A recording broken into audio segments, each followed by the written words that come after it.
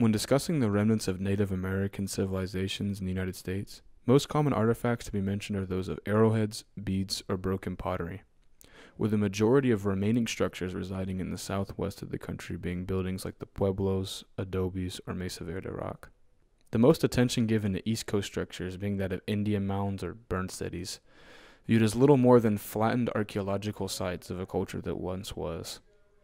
These structures in the southwest gain the attention of the common eye more as they are tangible buildings one can enter with no interpretation needed to fully appreciate their former glory. Even on earthen mounds, one can easily visualize the buildings which once stood in their place. However, many others are not mentioned, not because they lack the seniority or even a deep complex history, but because they take a level of thought to appreciate their construction and the societies that once flourished around them. This is Judacullah rock, and it's located in western North Carolina.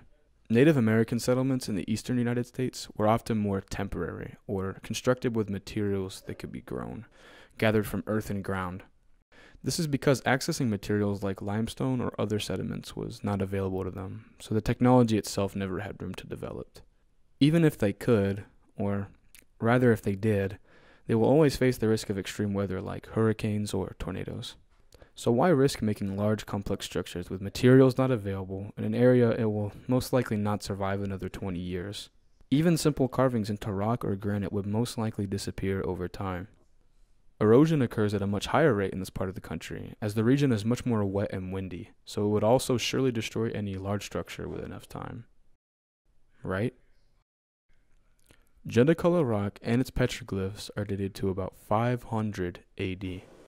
That is over 1,500 years. Despite the unlikeliness of this stone surviving, it has stood the test of time, living not only through meteorological odds, but witnessing the Iroquois, the Cherokee, the Spanish Empire, the English Empire, the Union, the Confederacy, and the United States of America. In fact, the rock itself is theorized to be in use as far back as the Archaic period, about 4,000 years ago, as there are soapstone particles, as well as various other rock materials found scraped all over its surface. Judacullah rock's purpose is not entirely known, but it's theorized to be a physical representation of the entire landscape the Cherokees inhabited. Now take a moment to view this rock, and think about all the history recorded on it.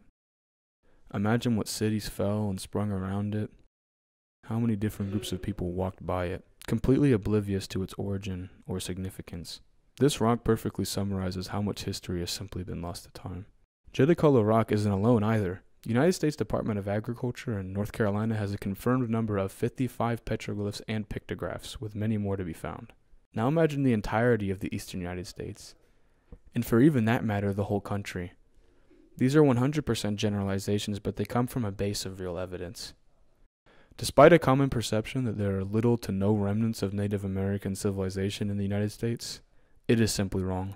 If one group or multiple groups of people can make and maintain such an object for thousands of years, how many more groups of people existed that never made any petroglyphs at all?